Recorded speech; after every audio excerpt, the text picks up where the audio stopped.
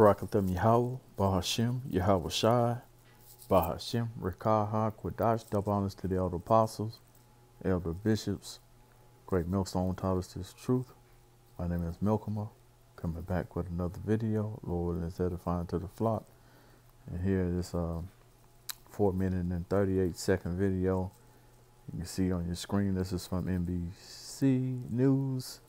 And it's using this under the Fair Use Act.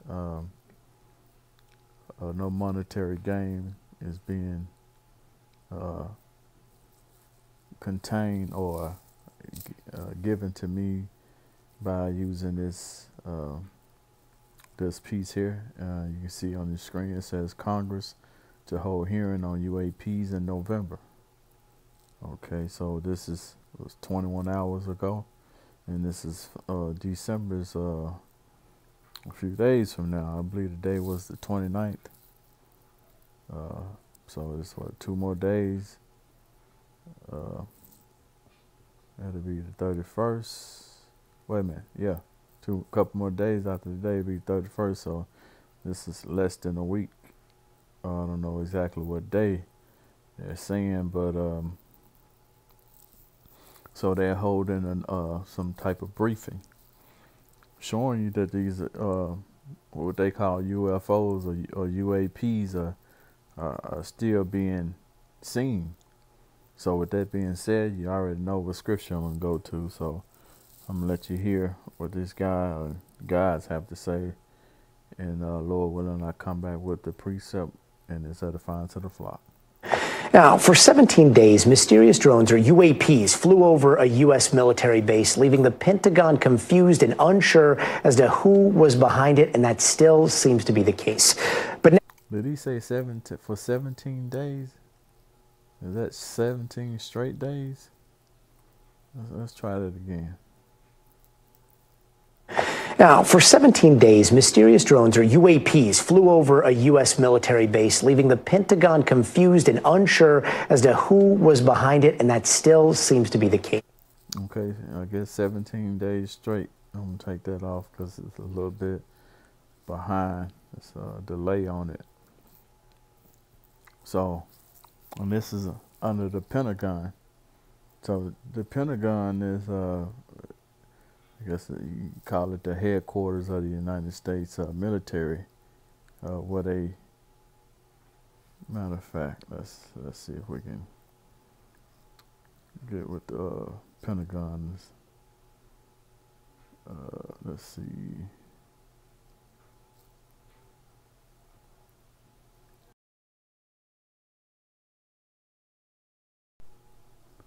Okay, so here's the Pentagon. Get some better images of the Pentagon. Now, we know the Pentagon was supposed to be one of the spots where one of the aircrafts was hijacked and plowed into the side of this place here. So you see they have the and I'm pretty sure it's a whole heap of shit behind these different signs and symbols that's wicked. Okay, so let's see if we can get some information with the Pentagon. Okay, it says the Pentagon is the headquarters building of the United States Department of Defense in Arlington County, Virginia, across the Potomac River from Washington, D.C.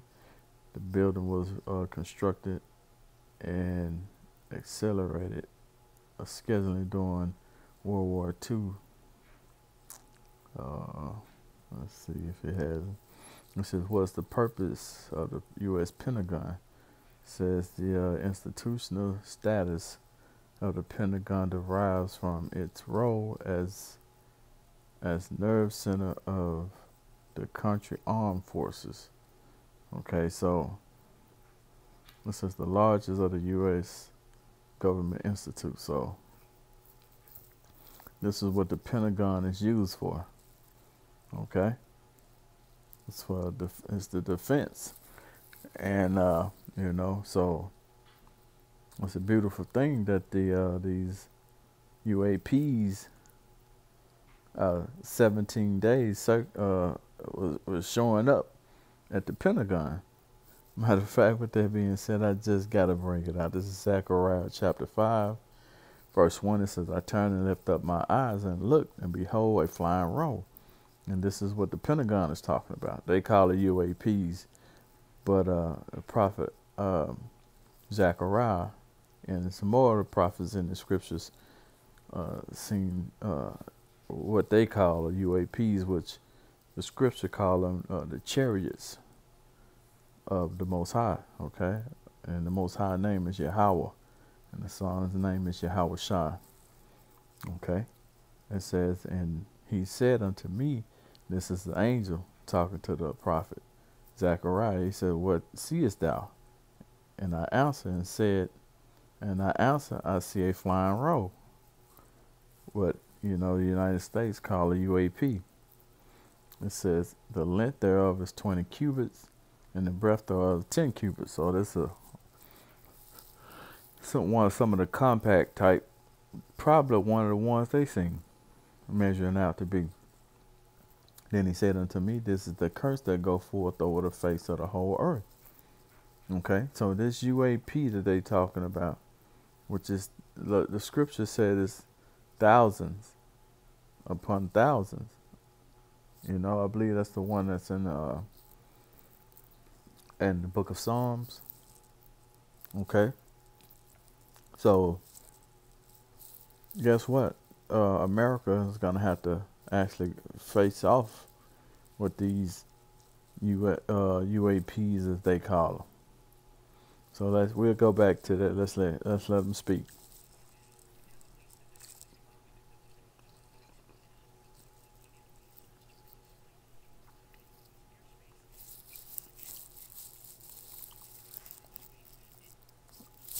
Now they said they wasn't shot down, but they can't shoot them down.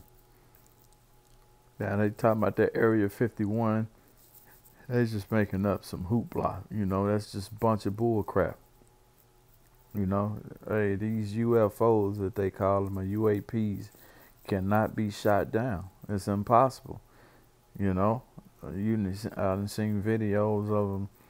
You know, I guess they was in what they call the Middle East, and they was trying to shoot down one.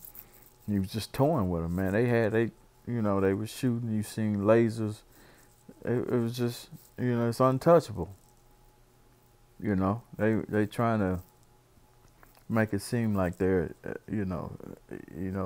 United States is this big bad bully, and it gave him a pass. You know, hey, you've been wasting your time, man, trying to shoot a UAP down, or what they call a UAP, which is this is a chariots of Yahweh Shem Shai. Let's finish that up. It says, and he said to me, this is the curse that go forth over the face of the whole earth.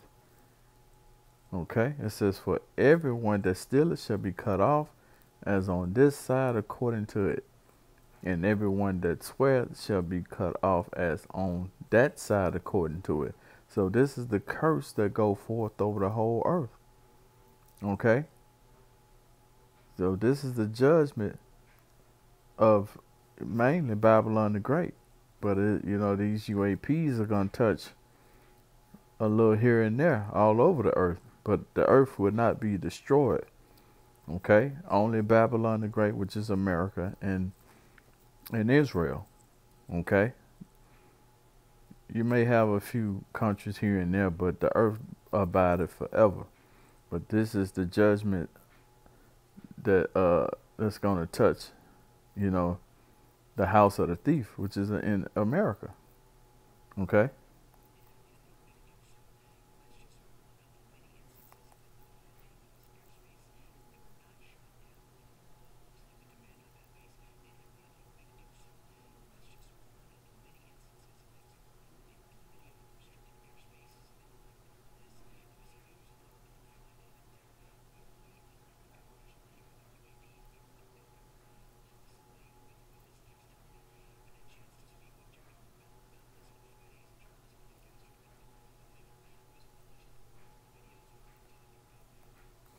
And now they just, they saying this guy, oh, the congressional hearing that they're gonna have in mid-November, that they're gonna bring out some things that a lot of people could learn from.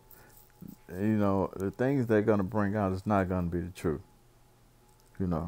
It's gonna be impossible. They probably gonna talk about what was his name, President Ronald Reagan. The United States one. I forgot uh, which president he was, but matter of fact, let's just grab it. Okay. Uh,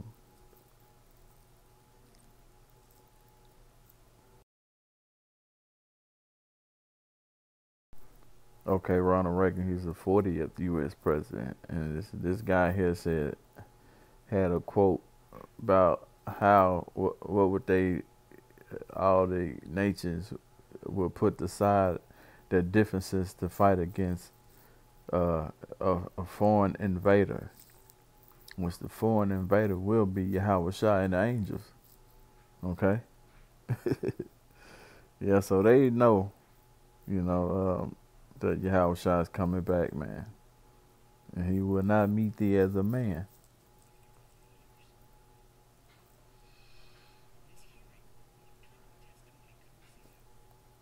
Yeah, that's what I'm going to name it. He would not meet thee as a man. And, I try to get, to, a point of trying to name the videos that I do. A lot of times I never have a title, but through the spirit of Yahweh Shem Yahweh Shai, I will name it, he would not meet thee as a man.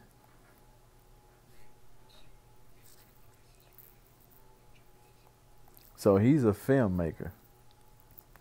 So, he's going to put a lot of, it's going to be a lot of BS in there, uh, you know, uh, as far as what it is and who's in there and where they come from and what's their objective, okay, concerning Earth, okay?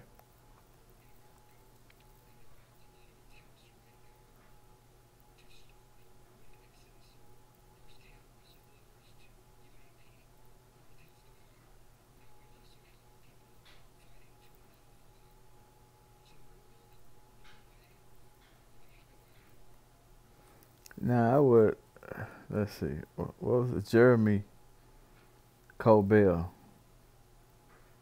okay, is a filmmaker. Now, I would love to send Mr. Jeremy Corbell uh, some scriptures, so he can truly see, well, who's to say if he'll see it or not, but, you know.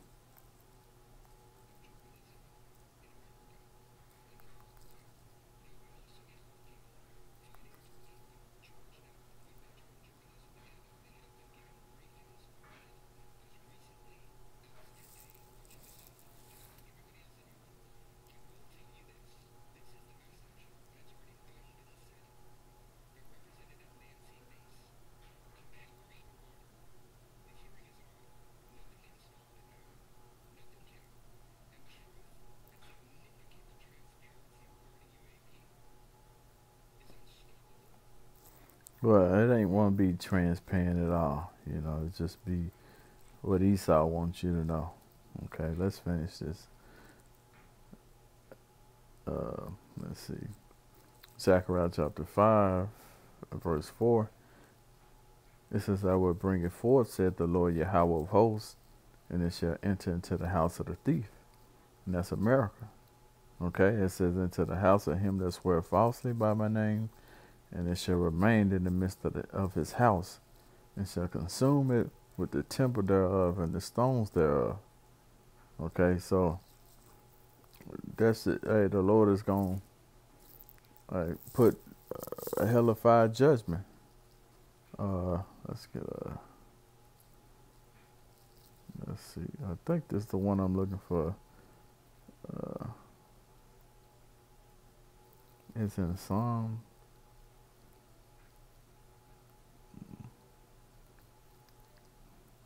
Let's see.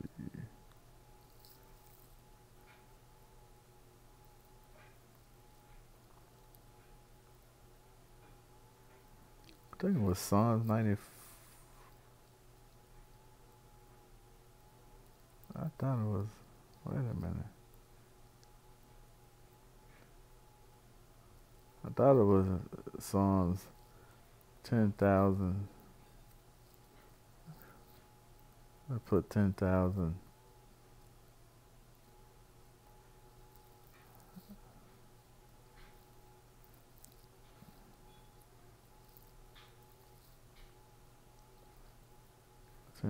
Angels. I know it's in Psalms. Wait a minute. That ain't it. Let's see. I got the scriptures next to me. I could have sworn it was.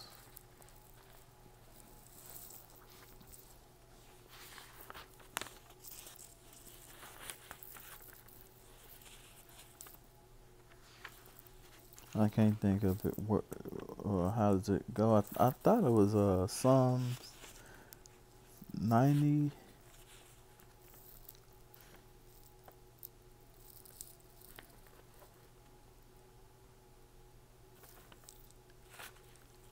Yeah, so Esau believes that. Oh, maybe it's 60. Is it 68? Nope, that's not it either. Yeah, it is. Psalm 68 and 17. Salaki. The water you have by Shemab Shai. Psalm.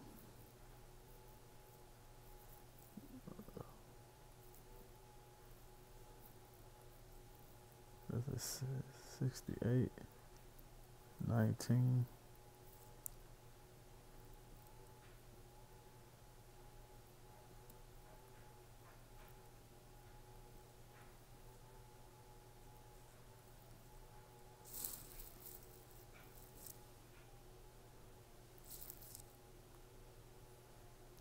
$68.19.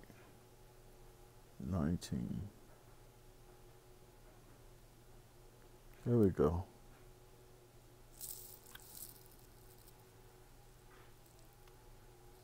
It's 17, Salaki.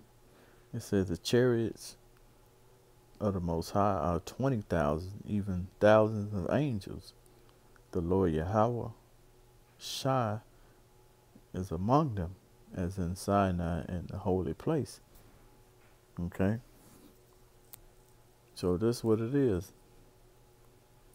Let's let him speak a little bit more.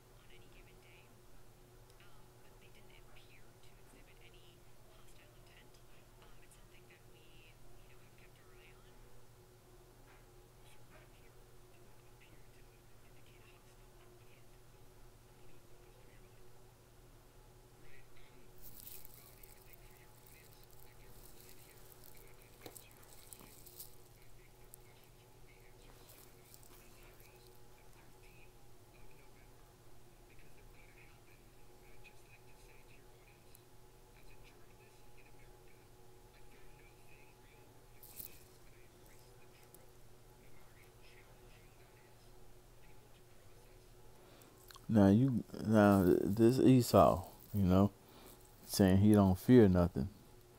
Hey, the Lord say, hey, every knee shall bow when he comes. So you believe this guy here is gonna be standing up? Hell no. Let's go on a little bit further. Let's go to around, right up in here, around 34, 33.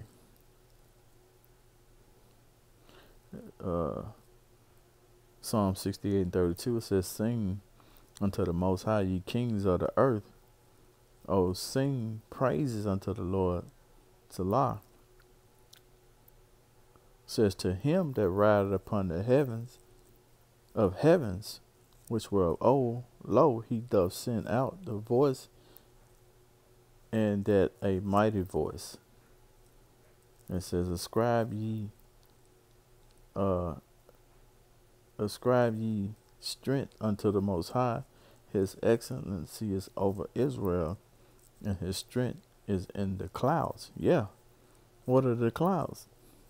The chariots.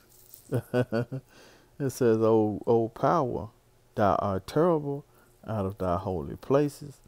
The Most High of Israel is he that giveth strength and power unto his people. Blessed be the Most High. Okay? So, hey, you're going to see that terribleness, man, while you trying to be proud. Yeah, that's Esau, man.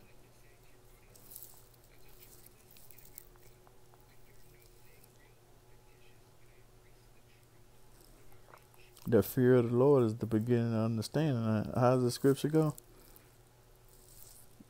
Matter of fact, let's see if we can grab it.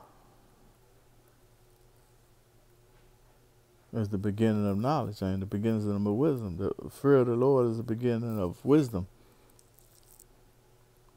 And it's showing you how Esau is. He has no fear of the Lord until he comes up, man.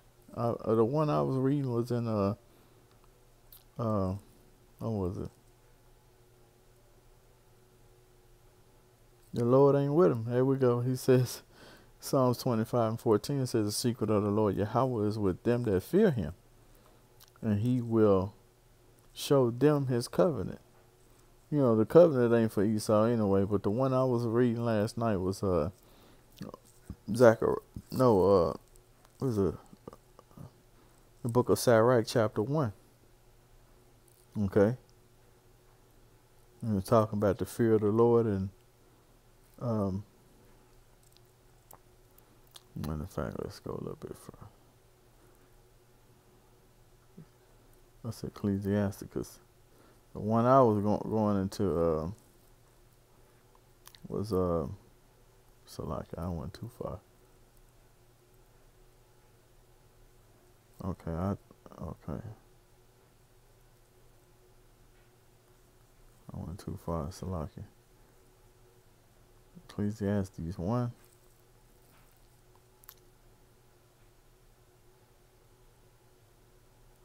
Yeah, see what it says.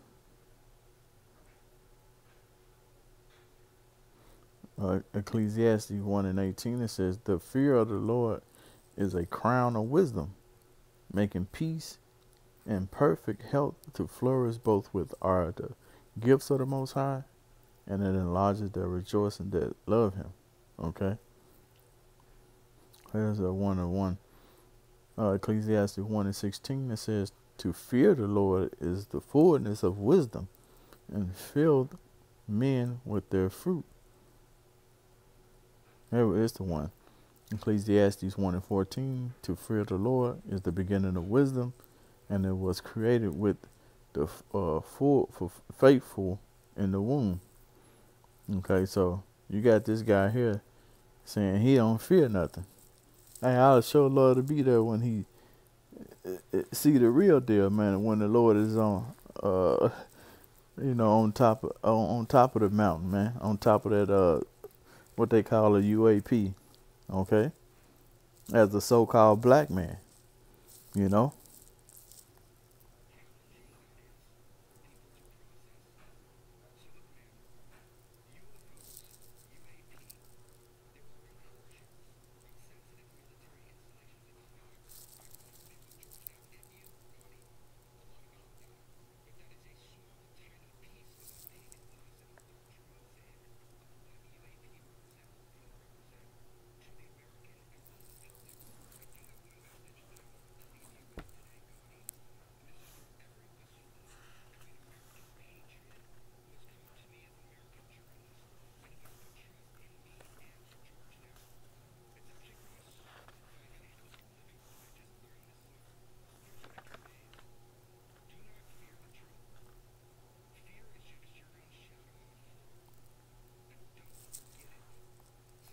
Yeah, you gonna see the truth, man. You know, you got Esau thinking,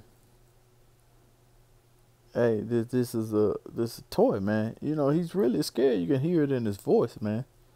This nigga's voice is trembling and all kinds of shit. You know? He trying to, what's the word? He's trying to hold faith. You know, trying to hold faith. You know, like he playing poker. Hey man, hey, you just told me what's in your hand. Okay, this is 2nd Ezra 13. Let's get to the point.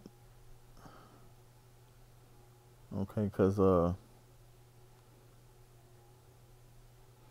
matter of fact, it's pretty long, but okay. Let's get to it right here.